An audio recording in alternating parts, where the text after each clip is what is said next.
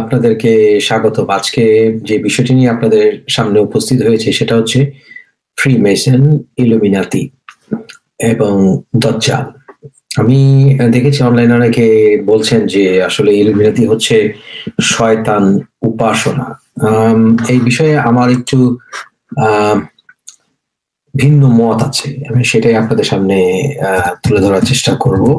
আমি যখন আপনাদের সামনে এখন কথা বলবো, আমি রেফারেন্স দিয়ে দিয়ে কথা বলবো এবং আপনারা ধৈর্য সহকারে আমার কথা শুনবেন, কারণ আমি যখন কথাগুলো বলবো আমাকে বারবার আমার স্ক্রিনে আমি অনেকগুলো নোট করে রেখেছি, সেই নোট থেকে আমাকে আপনাদেরকে বলতে হবে, কারণ আপনারা তো সেগুলো আবার চেক করে দেখবেন, ক্রস চেক করে দেখবেন যে আমি যা বলছি তা কতখানি আপনারা একমত হন। ইলুমিনাতি কখন, কোথায়, কিভাবে শুরু হয়েছিল এবং এটা কি দজ্জাল কি না, সেটা হচ্ছে আমাদের আলোচনা। এবং ফ্রিমেসন এরা কারা?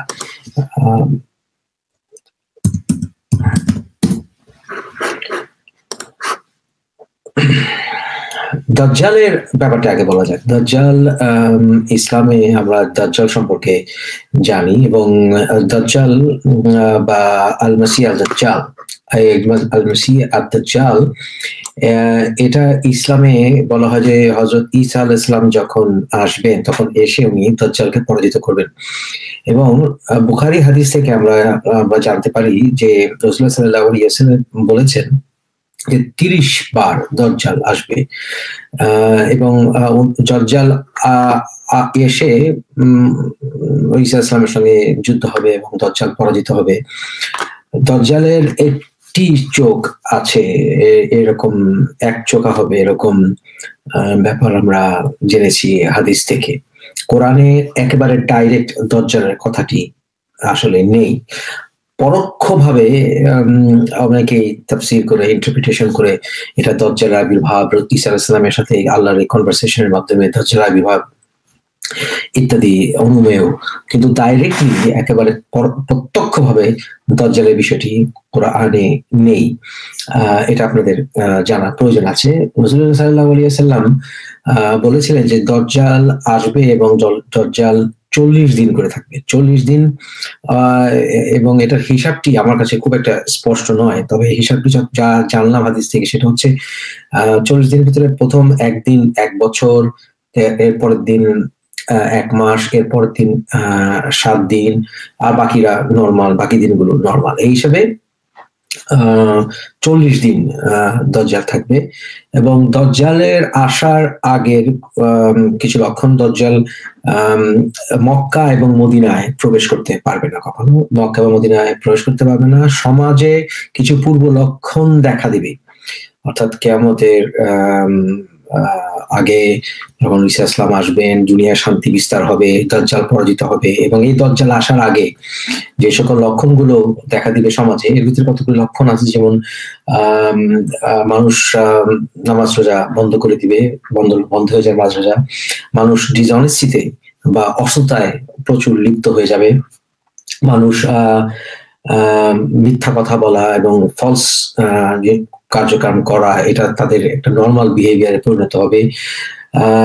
এবং তারা দুনিয়াবি কাজকে, দুনিয়াবি গেইনকে বা অর্জনকে বেশি অগ্রাধিকার দিবে, পরজগৎকে তেমন মূল্য আর দেবে না। এবং আইন করে ঘুষ নেওয়া এবং সুদ নেওয়া, এটা অনেকটা বলতে পারেন সোসাইটিতে গ্রহণযোগ্য হয়ে যাবে। আইন করে হোক বা ইনস্টিটিউশনালাইজড ব্রাইবারি যেটাকে বলে, যে আপনারা এখানে একটা কিছু কাজ করবেন, আপনাকে ঘুষ দিতেই হবে, আপনি জানেন, একটা ইনস্টিটিউশনালাইজড ঘুষ যেটাকে বলে সেটা হয়ে যাবে, এটা পরিণত হবে। দুর্ভিক্ষ দেখা দিবে, প্রচুর খাদ্যাভাব দেখা দিবে। মানুষের মধ্যে লজ্জাবোধটা থাকবে না, লজ্জাবোধ উড়েই যাবে। কাপড়ে চোপড়ে বলুন, স্বভাবে বলুন, মানুষের লজ্জাবোধ আর কিছু থাকবে না। মানুষ শয়তান উপাসনা প্রচুর বাড়িয়ে দিবে, এবং বয়স্ক লোকদের প্রতি বা যারা বয়স আপনাদের চাইতে বড় তাদের প্রতি মানুষের শ্রদ্ধাবোধ আস্তে আস্তে নষ্ট হবে। এবং মানুষ শুধু মানুষ একে অপরকে খুন করাটা কোনো ব্যাপারই থাকবে না, দেখা যাবে যে অযথা কোনো কারণ ছাড়াই মানুষ খুনাখুনি করবে।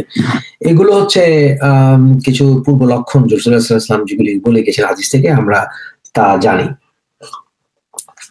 আমরা আরো লক্ষ্য করেছি ইসলাম বলেছেন যে সকল নবী দাজ্জালের সম্পর্কে আমাদেরকে ওয়ার্নিং দিয়ে গেছেন। এটা আমরা হাদিস থেকে জানতে পারি যে সকল নবী দাজ্জাল সম্বন্ধে ওনারা আমাদেরকে মানুষদেরকে যুগে যুগে সাবধান করে গেছেন। এবং আমরা দেখি যে বাইবেলেও খ্রিস্টান ফেথেও অ্যান্টি ক্রাইস্ট ব্যাপারটি আছে, এবং জিউস বা ইহুদি ধর্মেও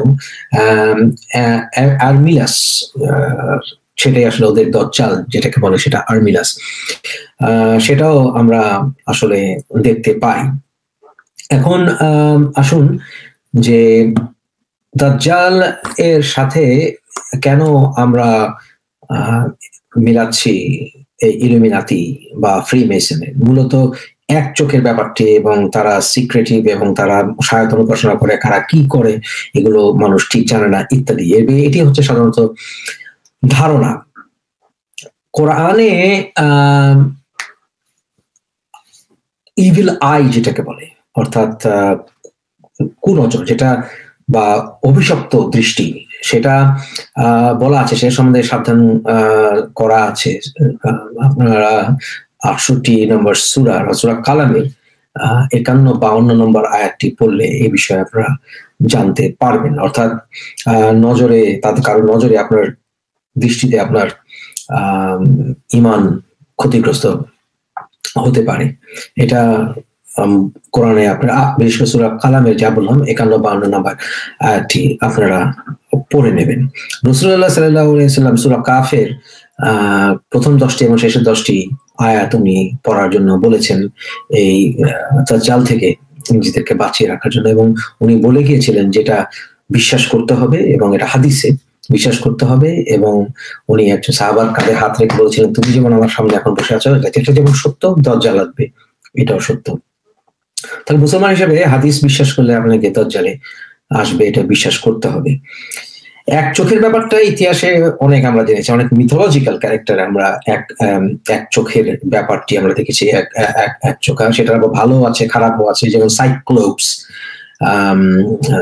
যে মিথোলজিক্যাল ক্যারেক্টার, তারও আবার এক চোখ ছিল, এরকম আমরা দেখেছি। তবে আমাদের মুসলিমদের ইতিহাসে আমরা এই দাজ্জালের ব্যাপারটি হাদিসে পেয়েছি। জিউসদের ভিতরে কালচারালি এটা 7ম শতাব্দী থেকে, অর্থাৎ রাসূলুল্লাহ সাল্লাল্লাহু আলাইহি সাল্লামের আবির্ভাবের ওই সময়কালীন সময়ে এটা বেশি প্রচলিত হয়ে পড়ে ওই অঞ্চলে। আগে বললাম কোরআনে ডাইরেক্ট দাজ্জালের ব্যাপারটি, ডাইরেক্ট স্পষ্ট দাজ্জালের ব্যাপারটি নেই।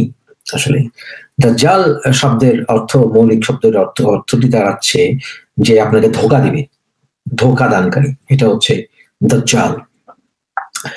ইলুমিনাতি ব্যাপারটি কোত্থেকে এলো? ইলুমিনাতি আসলে শুরু করেছিলেন, ওনার নাম হচ্ছে অ্যাডাম উইশাপ্ট। উনি আসলে জার্মানে উনি জন্মেছিলেন, এবং ওনার জন্মেছিলেন 1748 খ্রিস্টাব্দের 6 ফেব্রুয়ারি, এবং মৃত্যুবরণ করেছেন 18 নভেম্বর 1830। উনি একজন জার্মান ফিলসফার ছিলেন, উনি একজন জার্মান দার্শনিক ছিলেন, এবং উনি জন্মেছিলেন জার্মানির বাভারিয়া শহরে।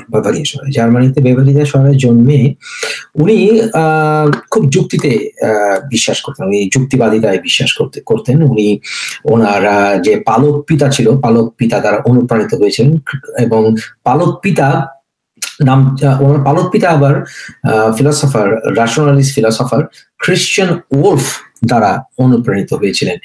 এখন উনি মূলত যে বিষয়গুলো উনি বিশ্বাস করতেন সেটা আপনাদের কাছে আমি একটু তুলে ধরার চেষ্টা করছি।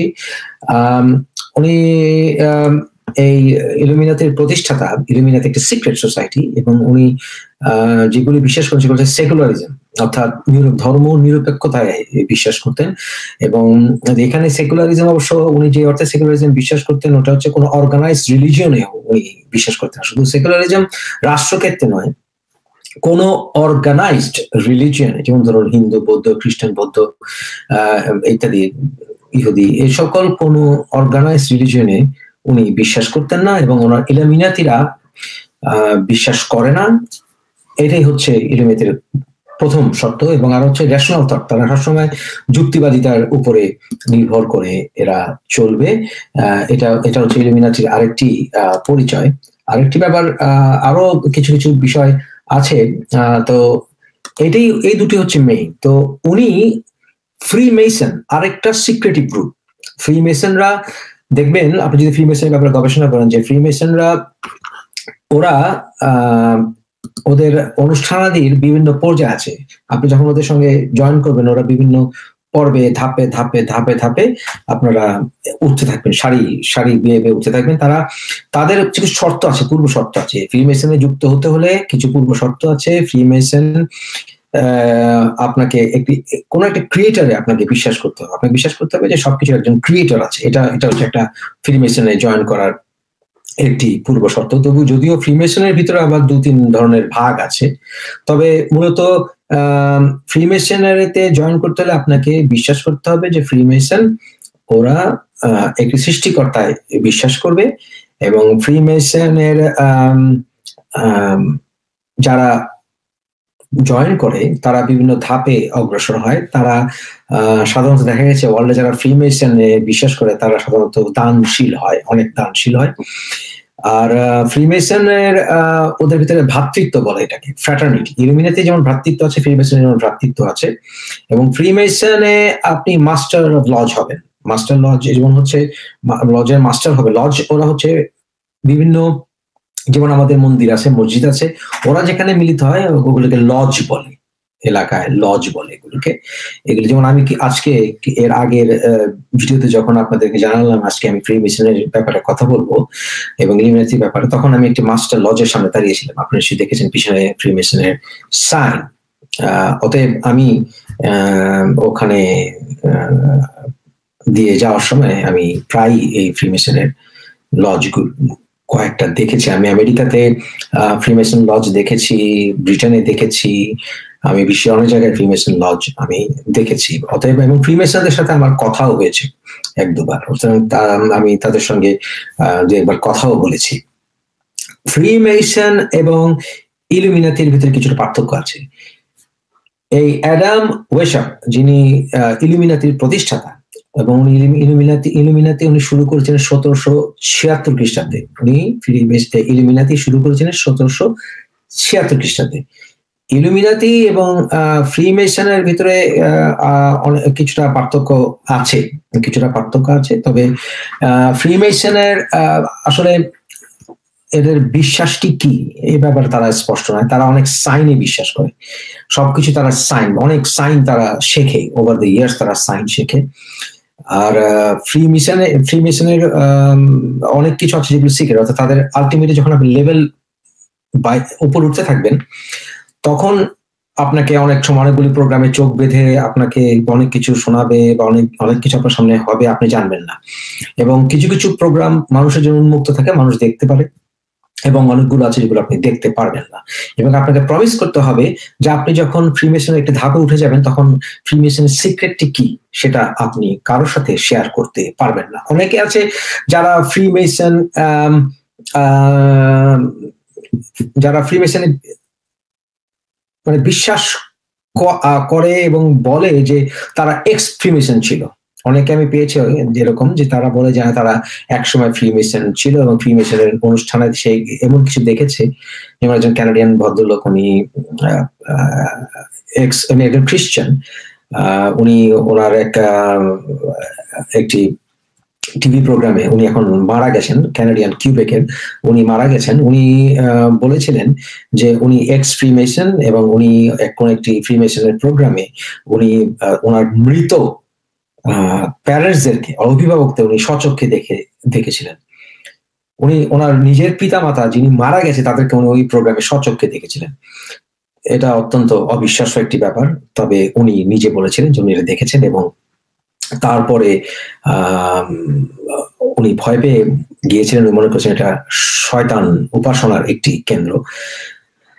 তাই উনি ফ্রিমেসন থেকে সরে এসেছিলেন এবং আবার যিশুতে বিশ্বাস করেছেন, খ্রিস্টান, আবার তওবা করে উনি খ্রিস্টান হয়েছেন ইত্যাদি ওনার কথাবার্তা শুনেছি। কিন্তু ফ্রিমেসনরা আসলে এভাবে তারা কাজ করে বলে আসলে কোনো প্রমাণও নেই, আবার এটাকে ডিসপ্রুভ করা যাবে তাও না। কিন্তু ফ্রিমেসনরা তারা একটা সিক্রেট বহন করে, এটা সত্য। ইলুমিনাতির এই প্রতিষ্ঠাতা অ্যাডাম ওয়েশাপ 1776 সালে উনি ইলুমিনাতি প্রতিষ্ঠা করার পরে উনি ফ্রিমেসনে ঢুকেছিলেন, ফ্রিমেসন গোষ্ঠীতে, যেটা আরেকটি সিক্রেট অর্গানাইজেশন। উনি ঢুকেছিলেন, ঢুকে উনি বেশি দিন থাকতে পারেননি, উনি এখান থেকে বেরিয়ে গিয়েছিলেন। কেউ কেউ বলে উনি এটার যেটা মেম্বারশিপ ফি ওটা উনি কন্টিনিউ করতে পারেননি, কিন্তু ওখান থেকে ফ্রিমেসন থেকে উনি আবার অনেক সদস্য নিয়েছিলেন। 1784 সালে, অর্থাৎ ওনার এই ফ্রিমেসনে শুরু করার 8 বছরের ভেতরে ওনার শহরে এটাকে ব্যান করে দেওয়া হয়, এবং ওখান থেকে উনি, অর্থাৎ সুইজারল্যান্ড হয়ে উনি, যতটুকু জেনেছি, উনি ফ্রান্সে গিয়ে ওনার আর কোনো কার্যালয়ের খবরাদি পাওয়া যায়নি। অর্থাৎ ইলুমিনাতির এরপরে আর আজ পর্যন্ত কোনো স্পষ্ট প্রমাণাদি পাওয়া যায় না যে কে ইলুমিনাতি, ইলুমিনাতির কাজ কারবার কি, ফ্রিমেসনরা কোথায় আছে, ওনারা কারা কারা ওদের সদস্য। আজ পর্যন্ত 1784 সালের পর থেকে কোনো স্পষ্ট প্রমাণ ইলুমিনাতির পাওয়া যায়নি। ইলুমিনাতির কতগুলো সাইন আছে, যেমন এরকম স্কোয়ার একটা, এরকম একটা সাইন থাকে ইলুমিনাতির। তো সেটি আপনারা দেখবেন যে এরকম একটা সাইন থাকবে, সেটা হচ্ছে ইলুমিনাতি সাইন। এবং ইলুমিনাতির যে সাইনগুলির ভিতরে এক চোখে যে সকল ব্যাপার বলা হয়, এটার ব্যাপার আপনাদেরকে একটু পরেই বলছি।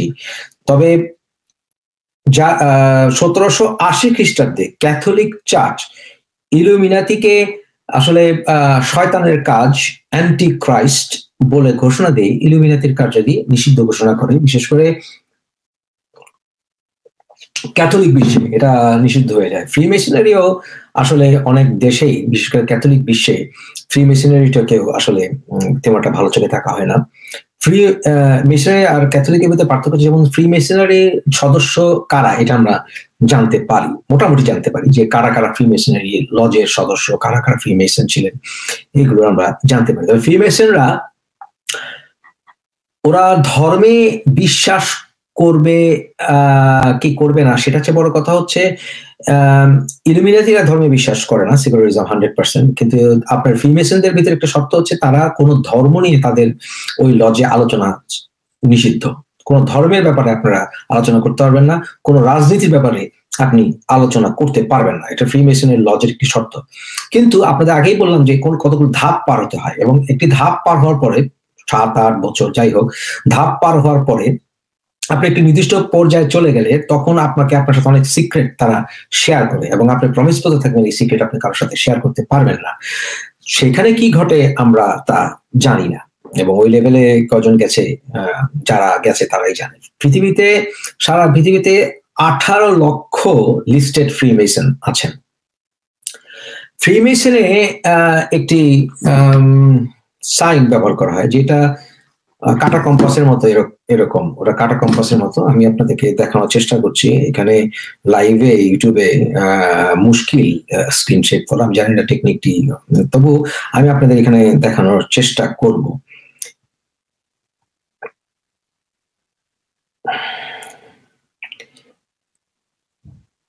এটা হচ্ছে আপনাদের ফ্রিমেসনের মোটামুটি একটি সাইনের উদাহরণ দেখতে পাচ্ছেন। এই হচ্ছে ফ্রিমেসনের সাইনের উদাহরণ। এবং ফ্রিমেসনরা এখানে তারা আই ও যুক্ত করে। ফ্রিমেসন আই, চোখ, কিন্তু তাদের চোখটি আর আরেকটি চোখের মধ্যে একটু পার্থক্য আছে, সেটাও আপনাদেরকে দেখাবো। এটা হচ্ছে ফ্রিমেসনের চোখ, দেখতে পাচ্ছেন ফ্রিমেসনের চোখ। এখন আসুন আপনি আরেকটি চোখ আপনাদেরকে দেখাচ্ছি, সেটা হচ্ছে আই অফ প্রভিডেন্স।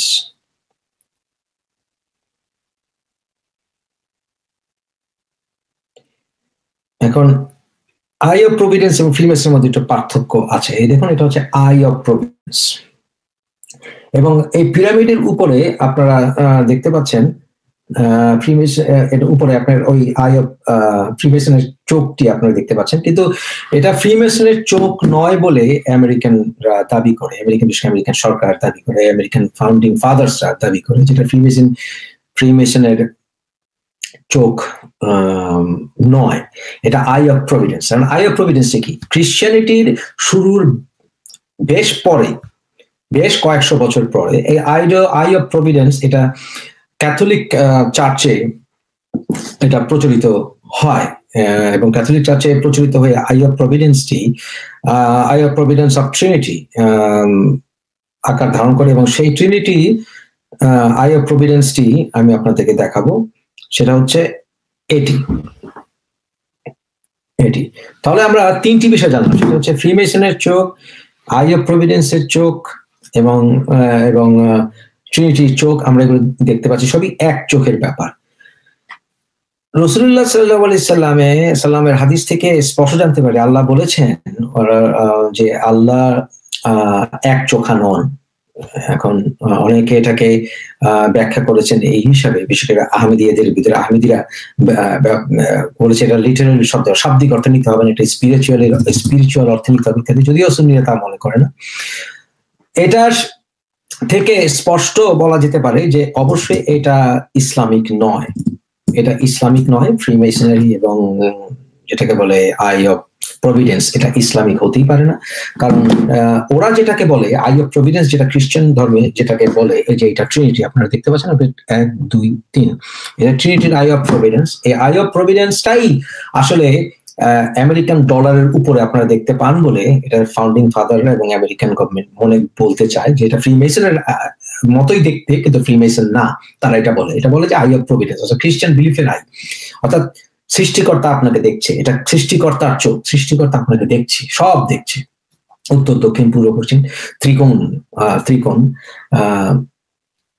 আপনাকে সব দেখছে। এই ত্রিকোণ সব দেখা এটা আমাদের খনার বচনেও আছে, আতে তিতা পাতে নুন, পেটে ভরা 3 কোণ, ওই 3 কোণ মানে সবকিছুই ভরা পরিপূর্ণ, আর সৃষ্টিকর্তার চোখ আপনাকে দেখছে। এরকম একটি পিছনে, এরকম একটি ভাবের পিছনেই হচ্ছে এই আই অফ প্রভিডেন্স, যেটা খ্রিস্টান বিশ্বাসের উপরে প্রথিত, যার সাথে ফ্রিমেসনের সম্পর্ক নেই বলে দাবি করছে। কিন্তু এটি ডলারে অঙ্কন করা হয় 1790, আমার যতটুকু খেয়াল 1790, এবং যা ফ্রিমেসনের চিত্রাঙ্কন হয়েছিল তারও প্রায় 14 বছর পরে। অর্থাৎ ফ্রিমেসনের যেই এক চোখের যে ব্যাপারটি আমি আপনাদেরকে প্রথমে যেটা দেখালাম, ফ্রিমেসনের যে এক চোখ, সেটি এই যে এটি ডলার বিলের এক চোখের 14 বছর পরে ফ্রিমেসনে অঙ্কন শুরু হয়েছিল। তাহলে তাদের দাবি হচ্ছে যে ডলার বিলের এক চোখ ফ্রিমেসনের সাথে কোনো সম্পর্ক হতে পারে না, যেহেতু ফ্রিমেসনের 14 বছর, ফ্রিমেসনে এই এক চোখা অঙ্কন শুরু হয় ডলার বিলের চিত্রাঙ্কনে রাখার 14 বছর পরে। অর্থাৎ এই কালচারটি, এক চোখ আকার যে কালচারটি, কিন্তু ফ্রিমেসনের অনেক আগের, আরো অনেক আগের। লন্ডনে প্রথম ফ্রিমেসনের লজ প্রতিষ্ঠিত হয়েছিল। তবে মেসন হচ্ছে তারা যারা কিনা পাথর খুঁচিয়ে কাজ করতো, পাথর পিটি বিভিন্ন স্ট্রাকচার বানাতো, তাদেরকে মেসন বলা হয়। এবং ওদের থেকে এরকম বিশ্বাস, ওরা বিভিন্ন অঙ্কন করতো, বিভিন্ন জিনিসপত্র বানাতো, ওর থেকে আসলে শুরু হলেও এটা আলটিমেটলি একটি গোষ্ঠীতে, ব্রাদারহুডে পরিণত হয়। যে ব্রাদারহুডের সেন্ট্রালে কি আছে সেটা অনেকে জানে না। অনেকে ইয়েল ইউনিভার্সিটির একটি সংগঠনের কথা বলে, যে সংগঠনে আসলে এরকম অনেক সিক্রেট সোসাইটির মেম্বাররা সেখানে আছে, আমেরিকান অনেক প্রেসিডেন্টরা আছে। তবে এখানে একটি জিনিস বলতে হচ্ছে যে ডলার বিলটি যখন আঁকা হয়েছিল, ডলার বিলে যখন একজন সুইজারল্যান্ড হচ্ছে জার্মানির পাশেই, ডলার বিলে যখন এই এক চোখ আঁকা হয়েছিল আই অফ প্রভিডেন্স, এবং ফ্রিমেসনে যখন আই অফ প্রভিডেন্স আরো 14 বছর পর আঁকা হয়েছিল, এই উভয় সময়তেই ইলুমিনাতির প্রতিষ্ঠাতা, যার কার্যাদি আন্ডারগ্রাউন্ড চলে যায়, যেহেতু ক্যাথলিক চার্চ ব্যান করে দিয়েছিল এটিকে, এই অ্যাডাম ওয়েশাক উনি জীবিত ছিলেন। এই জিনিসটা কিন্তু খুব ইম্পর্টেন্ট, উনি জীবিত ছিলেন। আপনারা শুনলে অবাক হবেন, আমেরিকার প্রথম president George Washington, American founding father Benjamin Franklin, ওনারা সবাই ফ্রিমেসন ছিলেন। অবাক হলেও এটি সত্য, ওনারা ফ্রিমেসন ছিলেন। আমেরিকার ইতিহাসে অনেক প্রেসিডেন্ট ফ্রিমেসন ছিলেন। স্বস্বীকৃত এবং বিভিন্ন লজে ওনাদের নাম থেকে স্পষ্ট হয় ওনারা ফ্রিমেসন ছিলেন। এখন শুনুন কয়েকজন কে কে ফ্রিমেসন ছিলেন। ফ্র্যাঙ্কলিন রুজভেল্ট, থিওডর রুজভেল্ট, ওনারা দুজনেই ফ্রিমেসন ছিলেন। দ্বিতীয় বিশ্বযুদ্ধের সময় জার্মানিকে পরাস্তকারী যে শক্তি, তারা সবাই ফ্রিমেসন ছিলেন। সবাই বলতে যারা সম্মুখ লাভকের লিডার। ব্রিটেনের চার্চিল, উইনস্টন চার্চিল, উনি ফ্রিমেসন ছিলেন। দ্বিতীয় বিশ্বযুদ্ধের সময়কালীন এই তিন নেতাই ফ্রিমেসন ছিলেন। উইনস্টন চার্চিল ফ্রিমেসন ছিলেন, ফ্র্যাঙ্কলিন রুজভেল্ট ফ্রিমেসন ছিলেন, রাশিয়ার স্টালিন ফ্রিমেসন ছিলেন। এবং রাশিয়ার সোভিয়েত ইউনিয়নের প্রেসিডেন্ট, বর্তমানে যেখানে প্রেসিডেন্ট থাকে, সেটা 1900 শতাব্দীর 18 সামথিং ওরা এটা প্রতিষ্ঠা বানানো হয়েছিল, সেই প্যালেসটি। রাশিয়ান প্রেসিডেন্ট এখনো যেখানে থাকে, এবং সেখানেও আপনারা এই আই অফ প্রভিডেন্স দেয়ালে অঙ্কিত দেখতে পারবেন। স্টালিন উনি ফ্রিমেসন ছিলেন, উইনস্টন চার্চিল ফ্রিমেসন ছিলেন, রুজভেল্ট ফ্রিমেসন ছিলেন। এই তিনজন এক হয়েছিলেন, এবং ফ্রিমেসন যেহেতু তিনজন ছিলেন, তিনজনই ভ্রাতৃত্ব ছিল বলে আমরা ধরে নিতে পারি। রাইট। এবং ওনারা মিলে হিটলারকে পরাজিত করেছিলেন, আপনারা জানেন। আরো সারপ্রাইজ শুনুন। দ্বিতীয় বিশ্বযুদ্ধ শেষ হয় 1945 সালে। দ্বিতীয় বিশ্বযুদ্ধর পরে 1947 সালে আমাদের দেশ তিন টুকরো হয়, অর্থাৎ উপমহাদেশ বিভাজিত হয় 1947 সালে। অবাক করা কিছু কথা শুনুন। জওহরলাল নেহরু ফ্রিমেসন ছিলেন। আপনারা ইন্ডিয়ায় ওদের যে লজ আছে মুম্বাইতে, আপনারা অনলাইনে কষ্ট করে অনলাইনে আপনার সার্চ দিয়ে নেবেন, নিজেরাই পেয়ে যাবেন। নেহরু উনি ফ্রিমেসন ছিলেন। ভারতের একজন প্রেসিডেন্ট, মুসলিম প্রেসিডেন্ট, উনি ফ্রিমেসন ছিলেন। দেখে নেন নাম কষ্ট করে। সুতরাং আরো জানুন, বিবেকানন্দ উনি ফ্রিমেসন ছিলেন। আমি যে নামগুলো বলবো, এই নামগুলো নিয়ে কারো কোনো সন্দেহের কোনো অবকাশ থাকবে না, কারণ আমি একদম লজের লিস্ট থেকে বলছি, আপনারা নিজেরা চেক করে নেবেন। বিবেকানন্দ উনি ফ্রিমেসন ছিলেন। এখন প্রশ্ন থাকছে, জিন্না কি ফ্রিমেসন ছিলেন? এই প্রশ্নটা স্বাভাবিক, রাইট? জিন্না সরাসরি ফ্রিমেসন ছিলেন এরকম কোনো প্রমাণ পাওয়া যায় না। তবে উনি যখন লন্ডনে ছিলেন, লন্ডনে উনি যে ফ্র্যাটার্নিটি ক্লাবের, অর্থাৎ ভ্রাতৃত্ব ক্লাবের সদস্য, সোশ্যাল ক্লাবের সদস্য ছিলেন, ওখানে উনি একজন মহিলাকে আম্মি ডাকতেন। ওই মহিলা ফ্রিমেসন ছিল। আরো জানুন, মোহাম্মদ আলী জিন্নার প্রথম স্ত্রী, উনি বর্তমানে যে ভারতের টাটা ইন্ডাস্ট্রি, এই টাটা ইন্ডাস্ট্রি তারাও ফ্রিমেসন। এই টাটা ইন্ডাস্ট্রির ফ্যামিলির মেয়ে, ওনার প্রথম স্ত্রী, ওনার দুটো বিয়ে করেছেন, প্রথম স্ত্রী। এই প্রথম স্ত্রী ওনারা টাটা পরিবারে ছিল, এবং টাটা পরিবার ফ্রিমেসন। তাই মোহাম্মদ আলী জিন্নাহ সরাসরি ফ্রিমেসন না হলেও ফ্রিমেসন হতেও পারে বলে ধরে নেওয়া যেতে পারে। তাহলে দেখা যাচ্ছে বিশ্ব রাজনীতিতে ফ্রিমেসনদের প্রভাব অত্যন্ত কঠিন। তবে ইলুমিনাতি শয়তান উপাসক, এটা বলার ক্ষেত্রে অনেক ফিলসফাররা দ্বিমত পোষণ করেন। যেমন অ্যাডাম উইসবকে ওনারা অনেকেই মনে করেন উনি একজন গ্রেট থিঙ্কার, ফিলসফার, দার্শনিক, রেশনালিস্ট।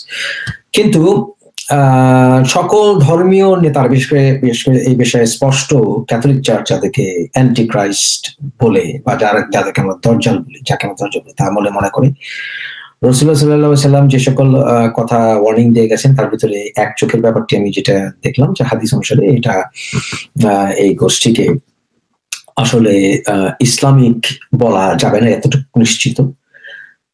তবে অবাক করা হচ্ছে যে আমাদের উপমহাদেশের ফাউন্ডিং ফাদাররাই আসলে বিশেষ করে জওহরলাল নেহেরু ফ্রিমেসন ছিল, এতে কোনো সন্দেহ নেই। ভয়ঙ্কর ব্যাপার, স্বামী বিবেকানন্দ উনি ফ্রিমেসন ছিলেন, ভয়ঙ্কর ব্যাপার। এবং এগুলো সবই লিস্ট থেকে স্পষ্ট। আমি আপনাদেরকে যে সকল লিস্টগুলি বলছি একেবারে লজ এর বলবা একটু পরে, হ্যাঁ, এগুলো একেবারে আমি আপনাদেরকে একেবারে লিস্ট থেকে বলছি যে এই লিস্ট এর ভিতরে কোনো আসলে সন্দেহ থাকার কোনো অবকাশ নেই। ইলুমিনাতির ব্যাপারে আমার মনে হয় আপনাদেরকে মোটামুটি আইডিয়া দিলাম। তবে এরা রেশনালিস্ট এবং সেকুলারিজম কোনো অর্গানিজমে বিশ্বাস করে না। তবে এরা কেন এদের টপ সিচুয়েশন এরা সিক্রেট রাখে সেটাও একটি প্রশ্ন। অনেক অর্গানাইজেশন ওয়ার্ল্ডে রয়ে গেছে, পলিটিক্যাল অর্গানাইজেশন গুলি সিক্রেটিভ। বিল্ডেনবার্গ গ্রুপ সম্পর্কে আমি আপনাদের পরে এবার বলবো। তবে আজকে ইলুমিনাতি সম্পর্কে, ফ্রিমেসন সম্পর্কে এতটুকু বললাম। তবে ইলুমিনাতি কেউ যদি আপনাদেরকে বলে যে অমুক ইলুমিনাতি, ওরা ইলুমিনাতি, এটার কোনো আসলে স্পষ্ট কোনো বেসিস আপনাদেরকে কেউ দিতে পারবে না। অনেক সময় ইহুদিদেরকে এক গোষ্ঠী ইলুমিনাতি বলেছে, অনেক সময় ব্যাংকারদেরকে ইলুমিনাতি বলেছে, অনেক সময় কমিউনিস্টদেরকে কেউ ইলুমিনাতি বলেছে, কিন্তু স্পষ্টভাবে ইলুমিনাতি কারা এটা এভাবে বলা যাবে না। তবে 1784 খ্রিস্টাব্দের পরে ইলুমিনাতির কোনো স্পষ্ট এক্সিস্টেন্সের প্রমাণ আজ পর্যন্ত কেউ দিতে পারেনি। তবে ফ্রিমেসনের সদস্য অনেকেই দিয়েছে। এগুলো বাকি সবই কনস্পিরেসি থিওরি বলে আমি মনে করি। আজকে এতটুকু থাকুক। আজকে লাইভ প্রশ্ন না হয় নাই নিলাম, আরেকদিন কথা হবে। তবে কালকে আমি আপনাদেরকে বিল্ডেনবার্গ গ্রুপ সম্পর্কে, যারা বিশ্ব রাজনীতির ক্ষেত্রে সবচেয়ে শক্তিশালী সিক্রেটিভ গ্রুপ বলে আমি মনে করি, আমি তাদের ব্যাপারে আপনাদের সঙ্গে আলোচনা করবো। ভালো থাকবেন। আসসালামু আলাইকুম ওয়া রাহমাতুল্লাহি ওয়া বারাকাতুহু।